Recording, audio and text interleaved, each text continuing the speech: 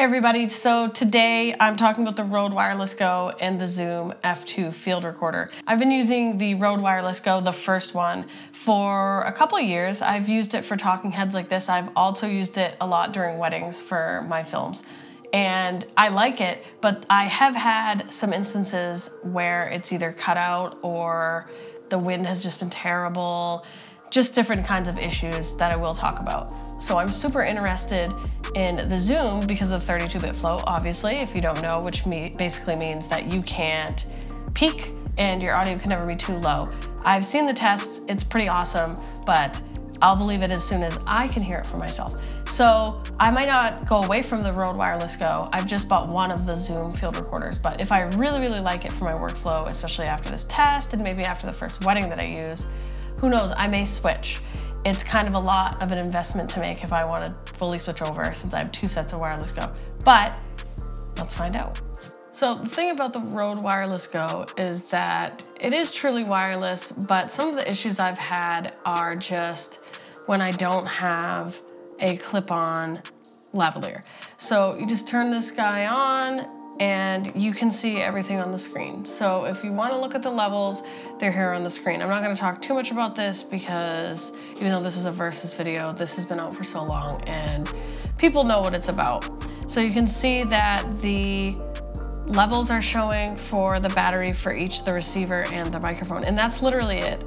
It clips on to your shirt. I've also got magnets that I can use if I don't want to clip this on the outside of the shirt. And then the receiver goes on top of the camera, and that's it. You can change some of the levels, and you can change them also on your camera, obviously. And that's pretty much it for that. The biggest difference with this Zoom recorder is that it actually requires that you utilize this lavalier, which the clip isn't on here right now, but this is the microphone. So this is like more like a pack. And this is going to ensure that it doesn't come off. Nice locking lavalier there. So this is really meant for just turn it on and really just go. Batteries. Here's the cool thing though. This is actually going to use a micro SD and it's going to record straight in here. So this is both a microphone and a receiver in one. And this just clips on. And this is really pretty tight. So there's really no problem there. It does feel a little bit plasticky. This is also plastic, but I don't know, it feels a little bit tougher. I wouldn't want to toss this around. It is pretty hefty, honestly, with the metal. But I did not get the Bluetooth recorder because from what I heard, like, this is really supposed to be turn it on and go, and it's kind of pointless to be messing with levels and stuff if you're allowed to do that in post. So, yeah. My plan here is to wear both of the lavaliers. So right now, I have the Rode Wireless Go clipped to me, which I am talking into, and it is attached to my camera. Over here, I have the Zoom F2 clipped to me. There's obviously better ways to conceal this, but I'm just trying to show you what it looks like, and we're just gonna roll with that for now. So I'm gonna talk in the studio a little bit right now, and then I'm gonna go outside so I can maybe get some wind, some cars, some walking, things that could be affecting my video that I usually would use these for. Here goes. So before I get too excited, I need to remember that I have to turn the back on that's attached to my belt loop. So that's something different because where it's not recording into the camera, I need to hit record when I want to start, and I need to turn it off, where I don't need to do that if I'm just rolling on the camera with the Wireless Go.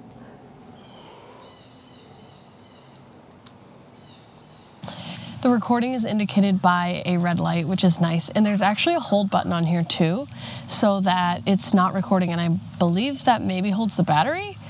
I should probably check that out before I tell you that. So if you have a client wearing it, you don't have to worry that they're gonna knock off the record. I think that's really what it's for. One of the issues that I had with the Wireless Go was that when my camera was to the back of somebody wearing it, I lost connection a little bit when I really wasn't that far away.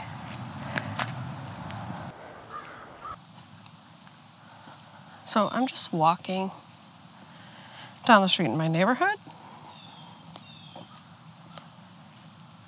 Kind of see what each of these mics is picking up as far as footsteps go and birds and ambience.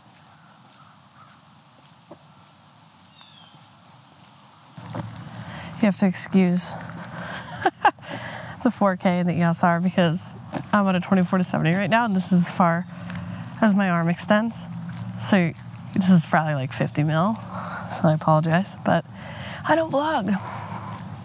I'm just going to talk a little bit because you want to be able to hear my footsteps, obviously, while somebody's talking, because what we're mostly discussing here is if I'm at a wedding and there's sounds outside, people are driving by, stuff like that.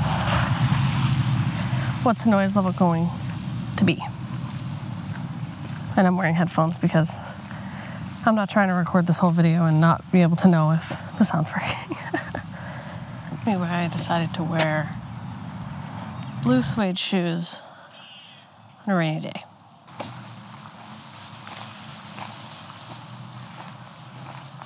When it comes to monitoring your sound on the Wireless Go, if you have it on top of your camera, which you obviously probably do because you are recording into the camera or some sort of device, you can see the levels. So if something starts to peak or there's any kind of problem, you can sort of change the levels as you go. This is not an easy task to do when you're trying to do a wedding. Especially because I'm doing hybrid. I probably wouldn't be rolling sound by myself if I was shooting photos because obviously I'm going to be turning the camera this way and that way. So that's, I mean, it's a plus, right? You can see what's going on. So if you're having a huge problem, you can monitor it. You can't do that with the Zoom because it's on the person. You don't have any way to hear the audio. You have to make sure that you hit record and call it a day. But the reason for that is because it's supposedly with 32-bit float, it doesn't matter what you record. You can salvage it in post. And it's not about like, oh, we'll just fix it in post. It's about the fact that when you are truly running, gunning, and you don't have control over the atmosphere, the situation, or if you're gonna have a bride who talks really low, like that can really be a problem. And you just can't plan for these types of things. You can plan everything that you want down to a T. You can have as much audio set up perfectly, and there's going to be an issue. Audio is such a pain in the ass, and I'm really hoping this is going to help me out a lot because I've had so many of these issues in the past, and when you're in the middle of a wedding ceremony and it's going, man, you can't do anything. You're sitting where you're sitting, and that's it. I do just want to point out that I did not put my camera down on a headstone because I have a feeling that that's either very disrespectful or possibly bad luck or maybe both. So I just had it up on a little kind of ledge thing there. This place is so beautiful. I just moved here a couple months ago, and just a couple days ago I started walking around the neighborhood. I've been so busy, and I found this cemetery really very close to my house, and look how gorgeous it is.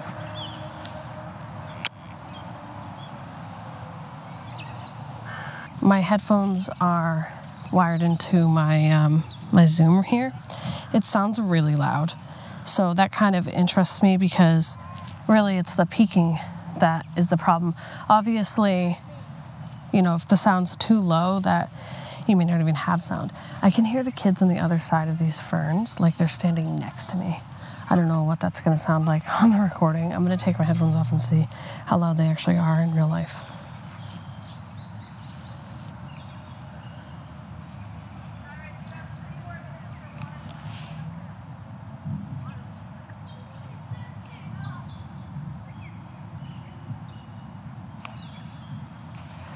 I mean, they are pretty loud, I'm not gonna lie. They're just on the other side of that fern. There's a fence and there's like a daycare over there.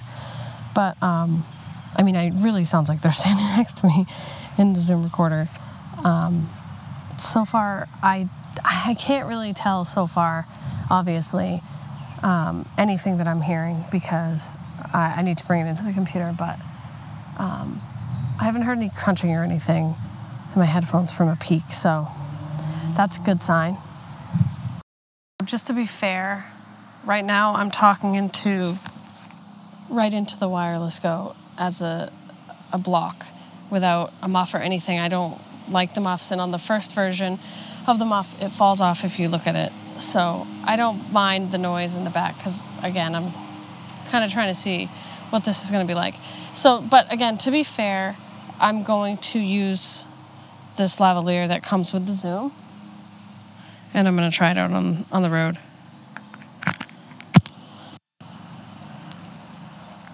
Just make sure we have levels here. Okay, so now we would be recording into the microphone here on my lapel instead of the box here because we're wired in. So this is the same exact spot with the same lawnmower using the lapel. We'll see how that sounds. Right now we are on the Wireless Go still with the Zoom Lav hooked in.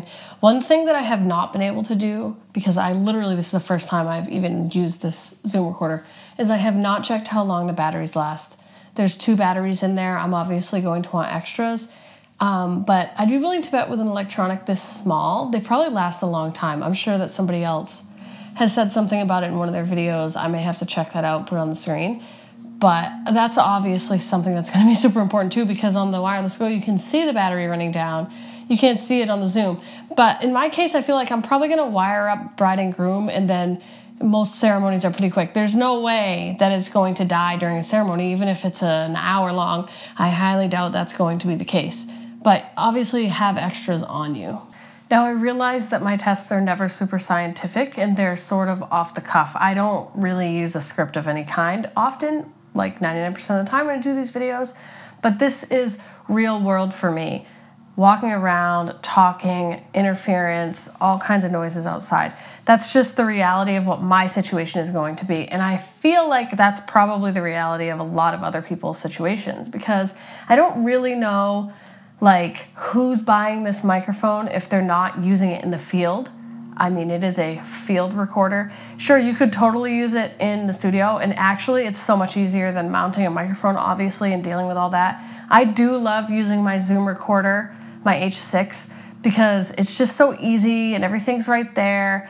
But also, if I could just grab this field recorder, pop it on my belt, and literally hit record, I mean, that in itself is a reason to purchase this microphone.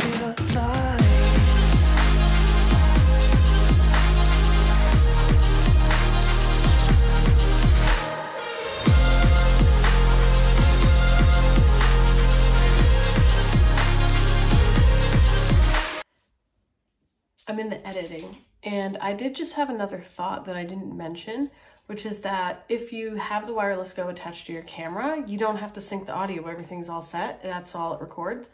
But with the Zoom, you'll have to sync the audio. I don't really have an issue with this. A lot of people don't like syncing audio, but I'm using Premiere, and honestly, their auto sync, if your audio is decent and good, I mean, it works really well for me.